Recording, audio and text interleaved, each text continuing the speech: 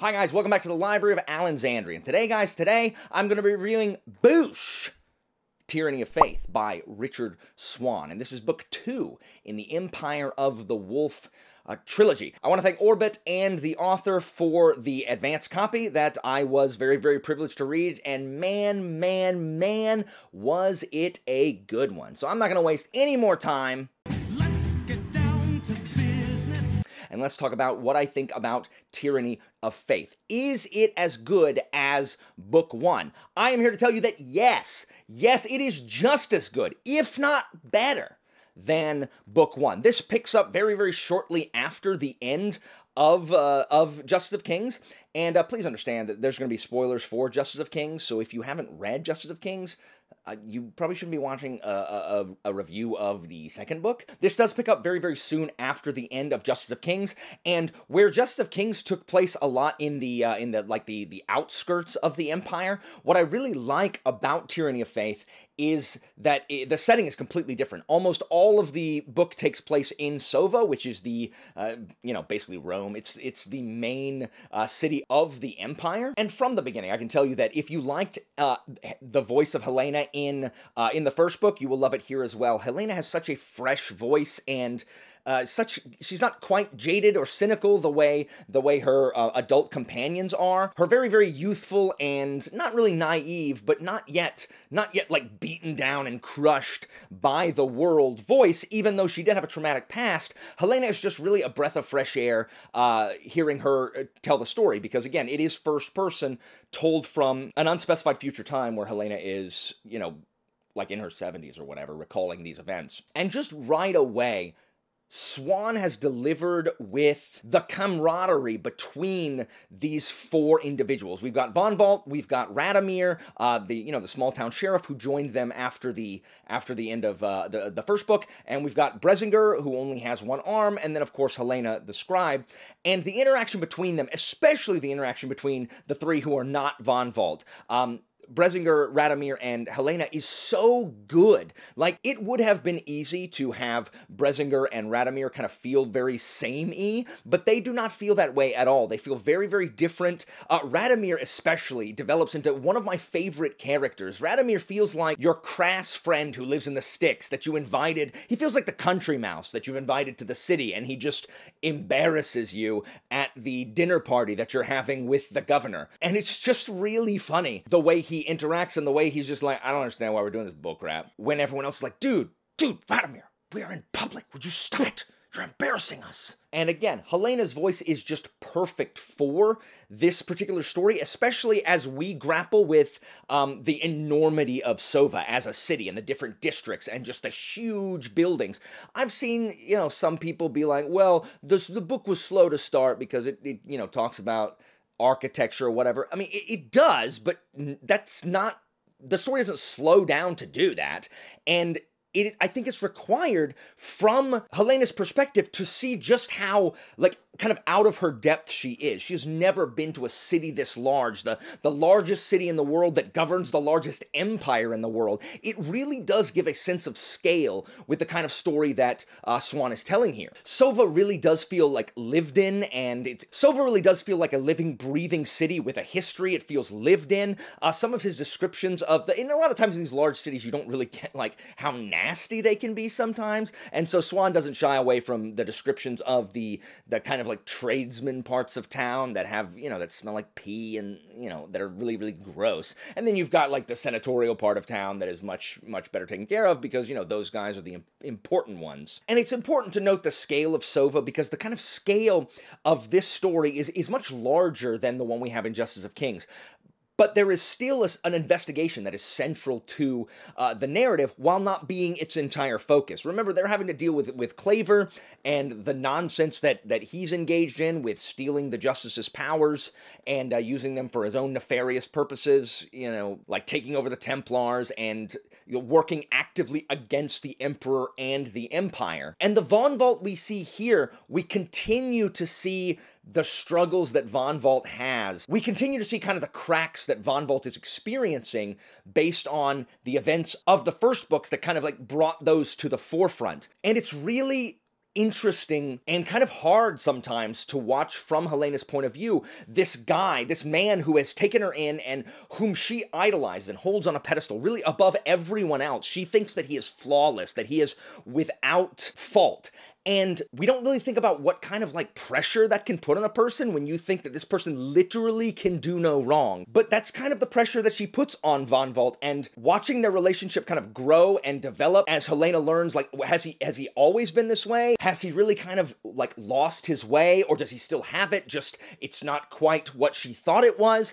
The explorations of justice and the law, and when you adhere to it, if law has to be the same for every single person for justice to be done. Those kind of explorations and Helena's response to it is some of the most interesting dynamics and character development in the novel. I mean, Helena already gets like super cheesed anytime anyone even begins to criticize Vonvalt. And Bressinger's kind of like that too, because they all owe, I guess, like, they owe a bunch to Vonvalt, but Radomir's just like, what do you have a problem? Like, y'all know he's just a dude, right? Like that he can be wrong sometimes. Like, no, he can never be wrong. We love him too much. And that kind of thing. And so the team trying to get the Emperor to give them aid in stopping what they believe to be the largest threat, Claver.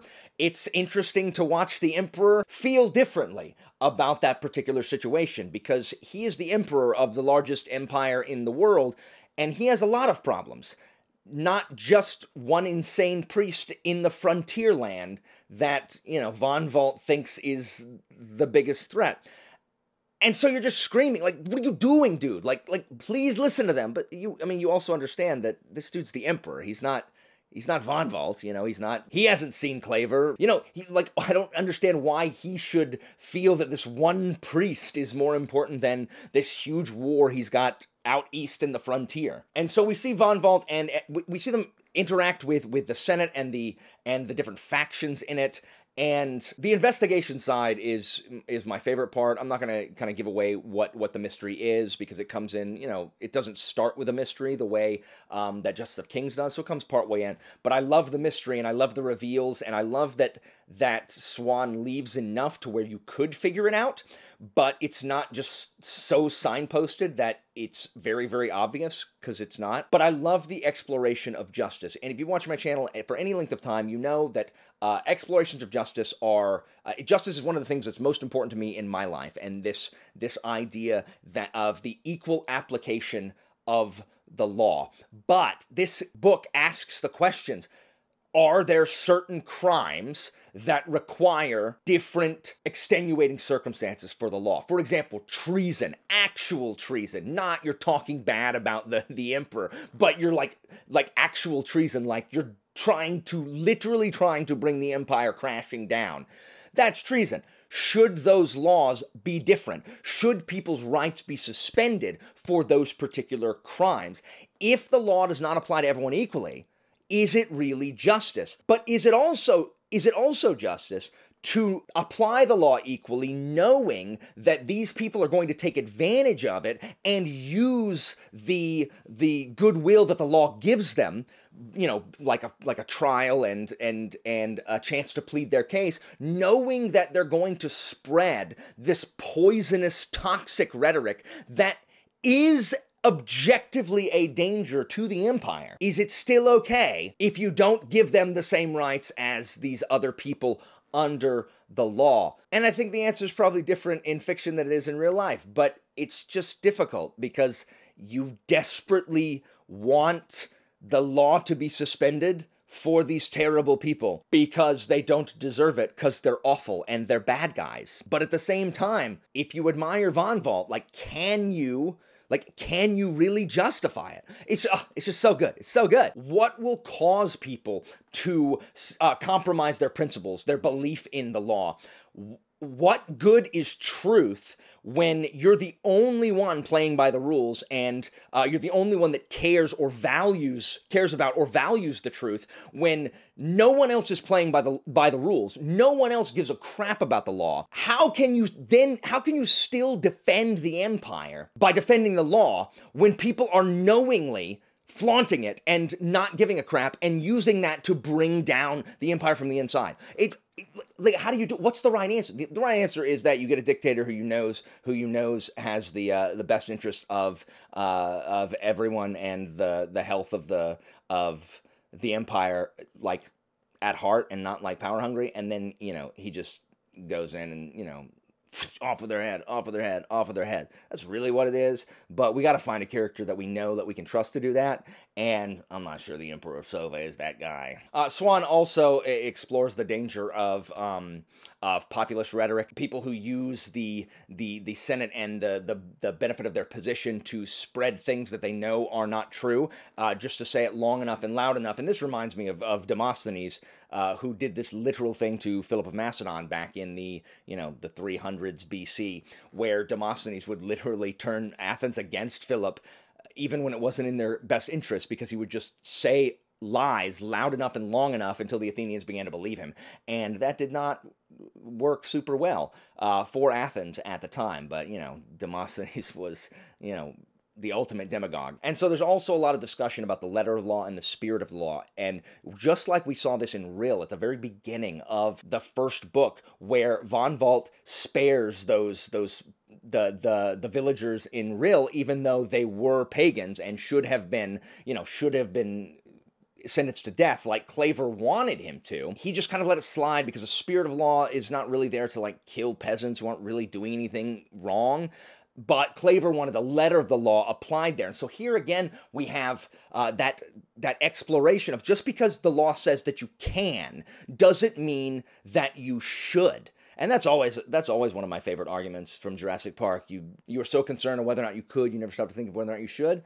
And so Swan really, really delves into that here as well. Now, it cannot be understated how surprising and fascinating the horror aspects of this book are. We experienced a little bit of that in the first book with the necromancy scene. There's significantly more horror aspects, so much so that it really spooked me reading this at night. There is a thing in this book that you will know it as soon as you get to it that is genuinely horrifying. And just this kind of cosmic horror elements that Swan throws in. He's very, very exceptional at writing these things and just evoking these kind of primal fears within us as humans. And it's just the specificity with which Swan writes, from the details of Sova that show us that, it has this kind of distinguished veneer that really just kind of covers up its own selfishness, to the fact that Vonvalt is really dainty when it comes to smells. He can't deal with things that smell bad, even though he's this great fencer and, fighter that can kill people and blood's everywhere, and he's been on battlefields, but he doesn't like the smell of the butcher district. These little details, and we see these also in the conversations between Bressinger and Helena and Radomir, who are often by themselves because Vonvalt, is in his main city where his main employer is, so he's off doing crap a lot. And so they have a bunch of time to interact, and there's just really specific details and interactions that really make these characters feel real, feel three-dimensional, and really, really elevates the writing, I think. Really, really good storytelling here. Exciting. The last section of this book, and I've been saying this a lot, but there's been a lot of final acts, just spirals to the finish.